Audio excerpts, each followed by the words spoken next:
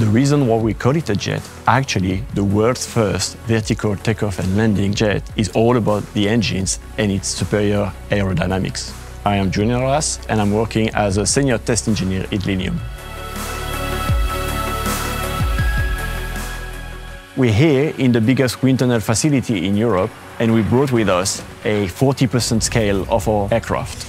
Within these walls, we conduct wind tunnel tests. It's here that we meticulously examine how the air interacts with our aircraft, providing invaluable insight on its performance and efficiency.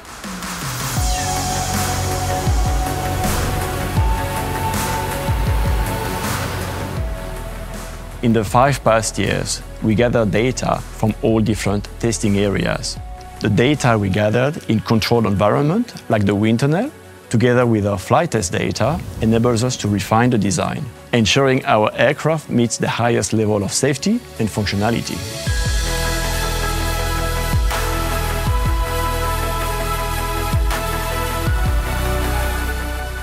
Why do we call it a jet if it takes off vertically?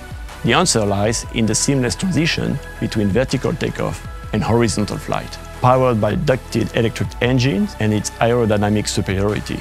Another reason why we call it jet is the cabin. The whole body wing appearance is built on aerodynamic behavior. A helicopter or most open rotor-based cabins are boxy. Ours is built for the streamline.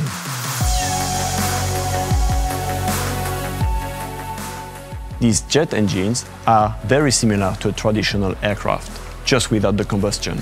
And unlike open rotors, those engines are scalable, safer, and less noisy. It's not just about takeoff, it's about a new era in aviation.